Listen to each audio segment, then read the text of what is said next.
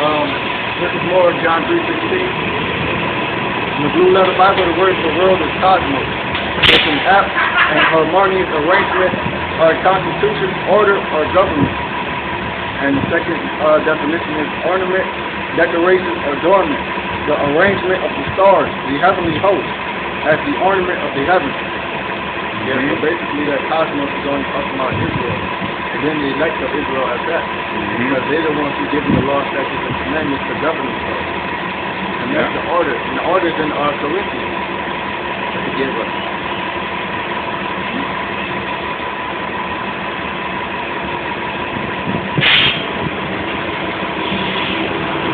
The world he's talking about is the world of the Israelites, right? Because his world is in his book. His laws, his ways, his statutes, his judgments is in his book, and he gave it to the Israelites. So when he says world, he's not talking about oikomen or oikos. He's talking about cosmos, which is a system, and his system is in his book, and the Israelites understand, and only the Israelites can do this system perfectly. All right? This is 1 Corinthians 11 and 1.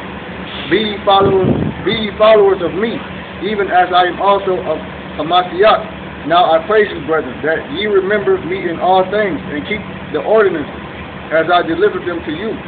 But I will have you know that the head of every man is Christ, and the head of the woman is the man, and the head of Christ is God. Yeah. So that's basically the order he's talking about. It goes down from the Most High to his son, Yahushai, from Yahushai to the elect of Israel, from the elect of Israel to 1/3 of Israel. All right? And that's where it stops for right now. All right? Because 2/3, man, y'all don't want to hear shit. Y'all walk right past. You little fucking kids walk right past doing all kinds of stupid shit. And that's why they got these police down here for you fucking kids. All right? Because adolescent Jakes, the Most High said that you guys are young, wild ass lions, man. All right. Got one. What? Nehemiah 23 says, and they said unto me, strangers that are left of the captivity,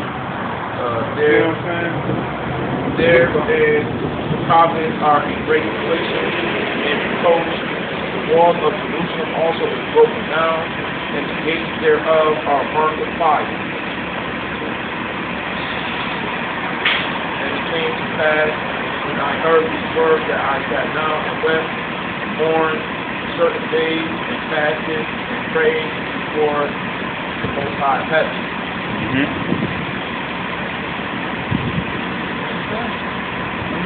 I got to think about what we're talking about the chairs. This is Proverbs 20 and 11. It says, even a child is known by his doing, whether his work is pure or whether it is right. Yep. So the Most High, even as a child, you know what you're doing is right and wrong.